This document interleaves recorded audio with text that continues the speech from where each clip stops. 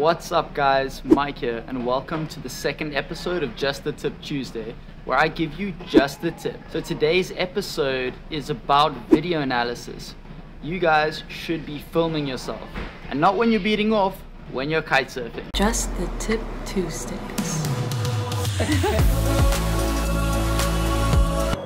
Guys, it's so valuable for so many sports because you can see what you're doing wrong and where there's room for improvement. I do video analysis all the time when I'm coaching and it helps so much. So let's check out some clips and see what we can learn from them.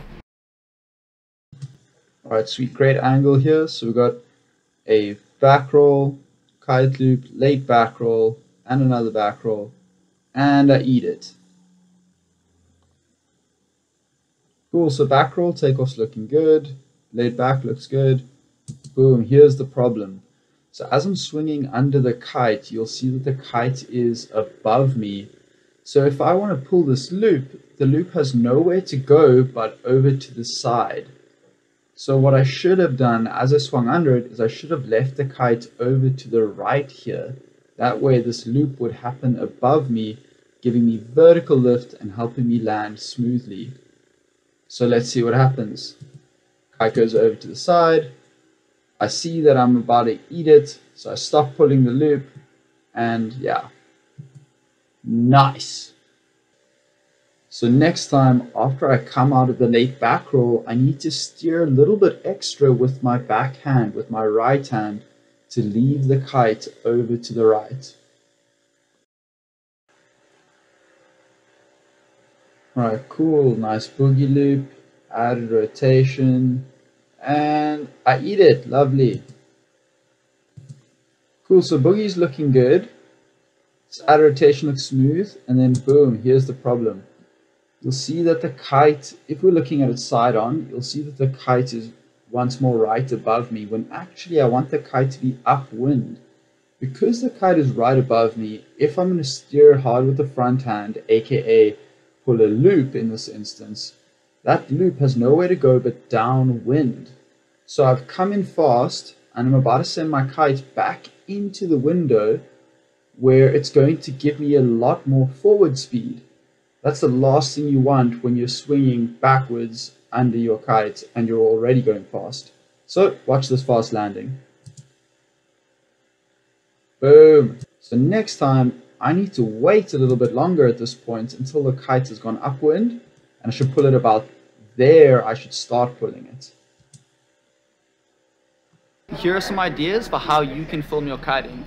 You can put a camera like a GoPro on a tripod or a monopod and just leave it set up and do your tricks in front of the camera. Yes. Nice. Send it. Loop it, loop it, loop it. Yes. Good thing we got that one on video. I want you to leave it further right when you swing under.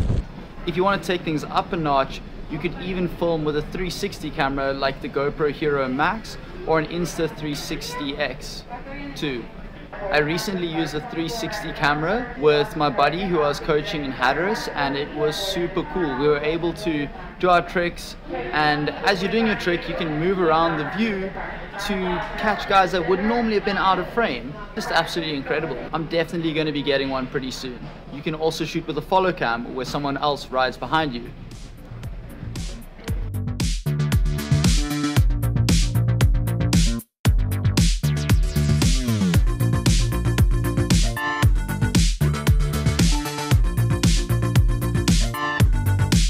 Obviously great to film from the beach with a really good camera, but we don't always have friends who can film, and we also don't necessarily have good enough camera gear.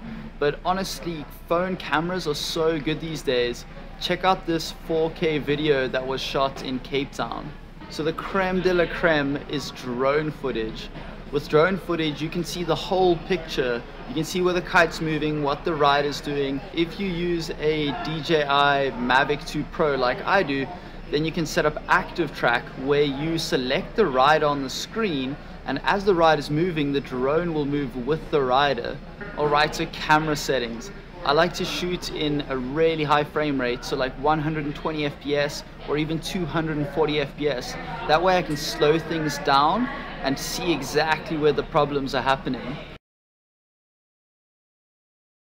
So generally speaking, you've got a trade-off between high resolution and high frame rate. Normally you can't shoot in a crazy high resolution and a crazy high frame rate. So if I'm far away from a rider, I'll shoot in 2.7 or 4K, and that way I can crop in later. But if I'm close enough to the rider, then I'm gonna shoot in 1080p with 240 FPS and get those super sick slow-mo shots.